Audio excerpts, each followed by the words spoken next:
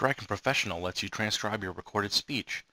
You can record your speech using a smartphone or digital recorder. Once you have a recording of your speech, copy the audio files to your computer so Dragon can transcribe them. Dragon Professional also has the Auto Transcribe Folder Agent feature that will automatically transcribe audio files found in a specific folder.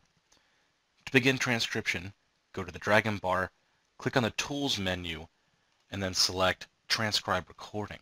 First, locate the audio file that contains your recorded dictation by choosing Browse. Select the audio file, then choose Open. Dragon will automatically name the output document to match the name of the audio file and will choose the location of the audio file as the default location for the transcribed output. Choose Browse to change the output location and to rename the file for the transcribed results, if desired.